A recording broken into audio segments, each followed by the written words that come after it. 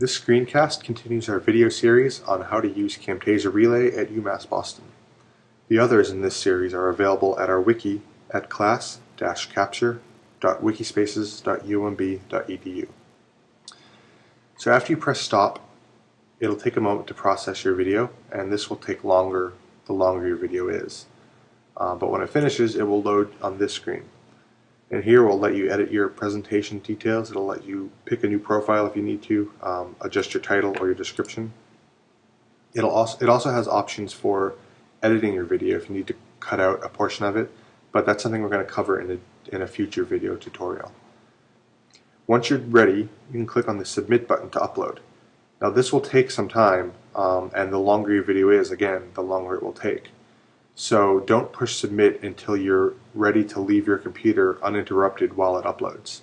So if you're in a classroom and the next class is coming in, some professors like to wait before they hit submit, and then they bring their laptop back to their office, and then once they're there they can press submit where they're going to be uninterrupted. If you do interrupt your recording by either shutting your computer down or closing Camtasia before it fully uploads, your video could be lost. So make sure to have enough time to fully upload your file. So when you are ready, press submit, and you can see here's my upload window. And again, this will take a lot longer when you have these longer videos. My video was only 1 minute long. Yours will be an hour up to. Once you see this message, your file will be done uploading.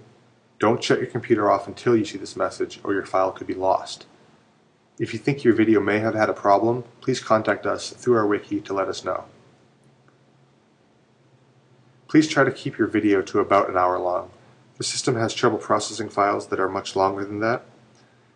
If you have a longer class, you can stop your video halfway through, submit the first half, and then record the second half of it as a separate file. If you do this, you'll want to include part 1 or part 2 in your video titles.